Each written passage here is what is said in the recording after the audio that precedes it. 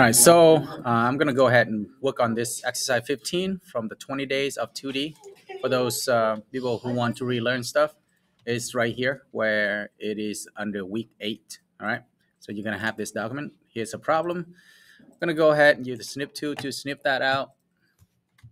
And when that is snipped, you can go to your AutoCAD and paste it in there. Boom. All right, we're going to work on this problem from here. Just take a look. So we got a center here, a center there. Those centers are 210 unit apart. And we got 40, we got 180, we got 20, 20, 75, 40. So we got the circle here with radius of 40, another circle here with radius of 20.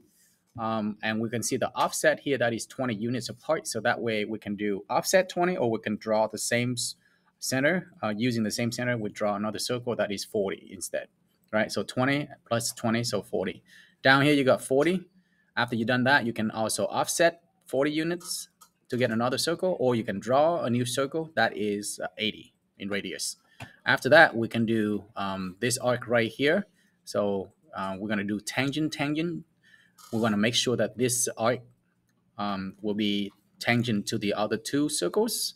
Same thing down here, with radius of 75, tangent to this one, tangent to that one. All right. So with that, we're going to go ahead and do a couple things first. Notice all of our measurement, it does not have anything at the end there that show that is like a decimal number. Maybe I'll do that later. All right. So let's go ahead and do this real quick. I'm going to zoom out a little bit. Let's start with circle. In here, I'm going to start going in, and right now you are in radius, right? If you read on my screen, you will see it says specify radius of circle.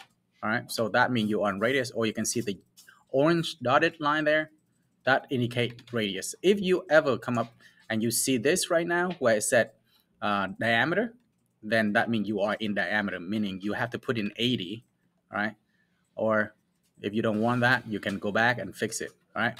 So again, circle down here, radius. So we're going to put in 40, enter. All right. Notice that it's way bigger than our pictures, right? That's fine. What we're going to do now, the first thing we're going to do is just move this down here, take a picture, move our picture over here a little bit. But we need to make it bigger as well so we can see the dimension. All right. And then let's move this away from our actual drawing. All right. So that is the 40, okay? And then from this one, we're gonna take it, just gonna draw 210. That way, escape, all right? And from that other end of the 210, we're just gonna go ahead and draw a circle that is 20. From here, we can use the offset. We're gonna offset this to be whatever the unit is. In our case, the unit is 40, so we're gonna offset that 40. And then we click on the circle, boom, it's offset, right? Now, up here, I'm not going to do the offset. I'm just going to go ahead and do circle now. So there are more than one way of doing it, all right? So those are the dimensions you can do. You can offset it, or you can draw a new circle. Make sure you do the math to figure out the dimension, all right? So when we have that done, you can also check your stuff. So go up here where it said quick.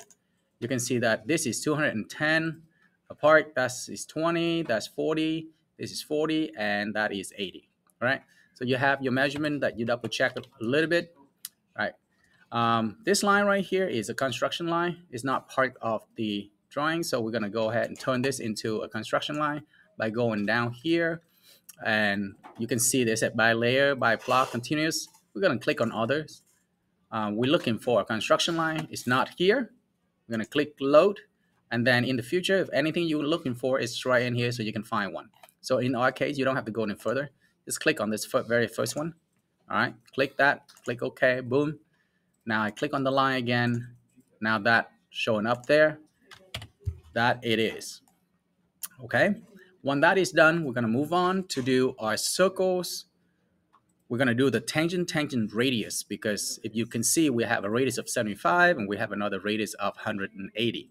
We're gonna use that option, tangent radius, or for short, you can see it TTR. All right, so tangent radius. I'm gonna go ahead and select this circle down here. I'm gonna select that circle there. I'm gonna put in the diameter, the radius of 75. I got that, right? That is the part that I'm going to do. And then I'm going to do the same thing up top. But this time, instead of go and select that, I'm going to just select circle. And I can do TTR. It's the same way of doing things. I'm going to, let me make a mistake here first. I'm going to click on here, and then I'll click on here. And then I'll put in 180. And you see that is not what you wanted. You wanted the shape to be open down, not up, right? So when you see that problem, all you have to do is redo this a bit. Again, circle, TTR, enter, click it somewhere down here, and then somewhere down here. And put in 180. Boom. There you go. All we have left to do is trim. So we're going to trim this section, trim that section. Let me see what else we need to trim. We need to trim that section and that section. Okay. And also this little section here. Your problem is done. All you have to do now is to go in here, put in your dimension. So let's click on under dimension. You will see that annotation. Click that. Standard. We're going to change this a bit because if you are doing it right now, if you take the dimension out right now, for example, you won't even see the number. You have to zoom in to see it, right? And also you will see that you have a dot 0000. There's 40 at the end there. But if we are looking at our drawing, there is no decimal place after your unit. So we're gonna go ahead and change a couple of things at the same time. So first, let me get rid of this. All right, annotation standards right there. The second one, dimensions. We're gonna go ahead and modify this. First things first, we're going to go ahead and change the units. So usually when you come up, it's going to be in lines. Go to primary units right here, change it to 0 because we have nothing after. You can see that there's 1, right? If I do a dot 0, you will see now it become 1.0. So that's what you're going to go ahead and change. Number 1, click OK. Modify it again. This time we're going to go to the text. Our number is so small earlier. Right now, let's take a look here. Our radius of this circle here is 20. That's the smallest one. What number would be good for our dimension? Let's say we can do 3, for example. All right, close that. And then if we take dimension now to see if that number is big enough. And you can see the number is bigger, just not big enough. So we're going to go down here, change it again. All right. So usually I would like to do about 5 or 7. I'm going to try 7 in this case. All right, click OK, and you can see the number is getting bigger, all right, which is good. And then from there, you can go ahead and do your other dimensions, all right. Now, one thing is you can see that was diameter measurements showing up. So if you take that and this diameter and you want to change it to radius, all you have to go is go down here where it said radius, and then now voila, you have radius of 20. The dimension of this is 210. The dimension of that is 180. This one was 75 in radius. This one was 40 in radius. And then the distance from this one, the offset from there to there is 40. So that means this one is 80. We can keep that as 80. All right, so that, ladies and gentlemen, is how you do this problem. Enjoy, and hopefully you can come up with the same pictures.